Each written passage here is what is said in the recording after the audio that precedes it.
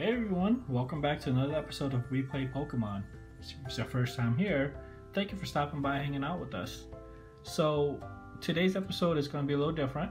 I don't have Jordan and Sophie with me today, but I did decide to record this because my cousin told me he had about a dozen old Pokemon cards, and it said how old. He said he has no idea. So he dropped them off in a binder with his other cards, and I decided to penny sleeve it and top load it. And I said, you know, I think you guys might be interested in seeing something that we have in our hands. So these are probably the oldest Pokemon cards that we have in our collection. These aren't even mine, but I decided that I want to share with you guys what we have. Let's go ahead and jump in and see what cards we have here, okay? All right, first one. Rhyperior, rare hollow. You can see the hollows are a little bit of bleeding all over the rest of the card. Might have been before they did full art hollows, but this came from a Diamond and Pearl set, probably the Diamond and Pearl base set. And you know, the conditions are still really good. If you guys look, there's very little whitening. The centering looks pretty good. A little bit of whitening on the end here along the edge and a little bit there, but other than that, no scratches, nothing major. Still a pretty good card. So I was really excited when I was going through this. I was like, man, how old are some of these cards? And I realized that, you know, these cards are at least 14 years old. Next card, Luxray, Diamond Pro set again, base card. Luxray is a rare hollow. You can see the hollow is still pristine. If you look at the corners, no problem. Perfect, right? Centering looks good. Very little scratch, or no scratch at all. And you can tell a little bit of whitening at the corners right here, here, and here. But other than that, it's a pristine card. Now I looked at some of the value of these cards, and they were kind of all over the place because PSA 10 could bring it up to a few hundred, and you could have like cards that's not in great shape could be a couple bucks. So it's hard for me to tell you what the market value is until we probably get it graded. I would really recommend my cousin to send these off to get it graded and see what the final value of this could be once they are graded. And the next card is a Palkia, same Diamond and Pearl. Centering looks good, no scratches. The edges looks great. Back here, same thing. A little smudge right there, a little bit right there. Other than that, still in great shape. If anybody needs to finish their Diamond and Pearl collection, these cards are definitely need to be in your collection, right? Totara, another Diamond and Pearl set. Seems like my cousin got into Pokemon during Diamond and Pearl sets, and he just went and collected all the rares and probably chucked the rest because this is all he has. But look, you know, the spacing is right, no scratches, the edging looks great, backside clean, a little bit of whitening there, but if you hold it straight, yeah, you still see it. So yeah, a little bit of white right there. Other than that, great shape. Let's put that there. We're gonna run out of room, so let's move this over here. Next card is a Dust Noir, still in the same set, Diamond and Pearl. Again, condition is still really good. Edging looks great. Look, centering and backside looks good. A little bit of whitening in the corner. It might be dust right there, but hard to tell. But yeah, you know, I would definitely recommend my cousin to send it off. Now you guys know PSA stopped taking.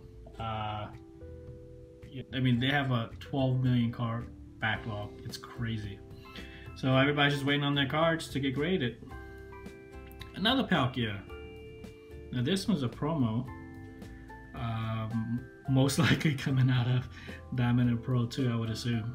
But look at that, full holographic bleed all the way across, even to the edges. Look at that, gorgeous card. Edge looks fantastic. Centering looks a little thicker on this side. Top and bottom looks good. Back side, clean, clean, clean. Man, can this get a 10 or a 9.5? Oh, fumbling over here. Yep, so look, there's another card. Excellent shape, right? Next one, energy card. Dragon Frontiers. Yep, that's a different symbol right there. Another card, full hollow. Real clean, excellent shape. Definitely need this to complete your collection, right? Okay, next card. Cresselia X. This is still in the Diamond and Pearl set, but it's a subset. But once again, full hollow all the way to the edge. Really clean. No scratches. Look on the back side. Very little whitening. Centering is clean. A little speck there, but again, that could just be dust. Another card that needs to be graded. Mag Mortar. There we go. Look at that. Now I looked this one up, and it seems like there's two different art. I'm not sure which one's the standard, which one's the alternate, but they both look great. So, and this card is still in excellent shape, right? No whitening there, little speck there. Centering looks good. Same thing over here, centering looks great. Mag Mortar, level 48. Now, if you guys know what the level 48 means, comment below. Let me know what that means. I have no idea. Yep, 2007. Next card is Suicune.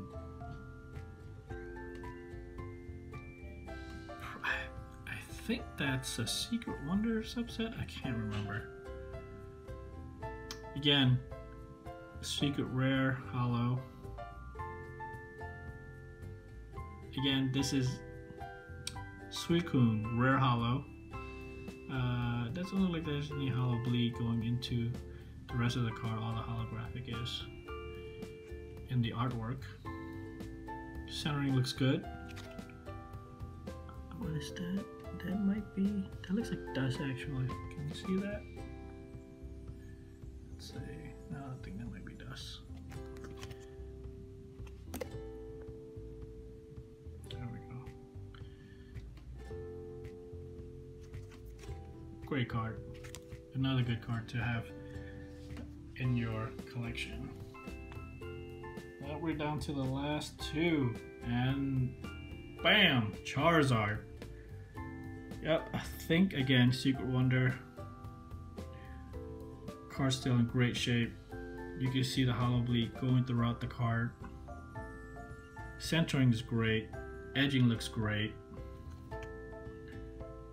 Very little whitening around the edge. Little speck there. Maybe not be a 10, but overall, still a card that's in great shape. A must-have in your collection. If anybody's collecting Charizards, you gotta reach out to my cousin and see what he's willing to sell that for, right? And the last one is a Pichu. Now, when I saw this card, I was like, where is the symbol? I know that's a symbol for rare, but other than that, what is it?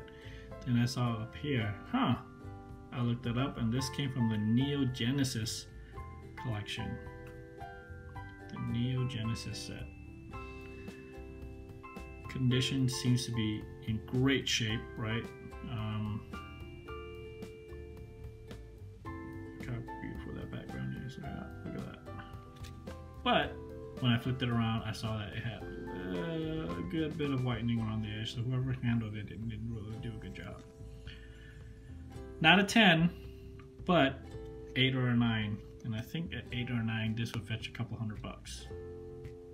Still a great card to have. in your collection. For anybody who's collecting Neo Genesis right now, everything is just way overpriced to get. So get these loose cards, get into your collection, and finish them up. Pichu, pre-evolved form of Pikachu. Yep.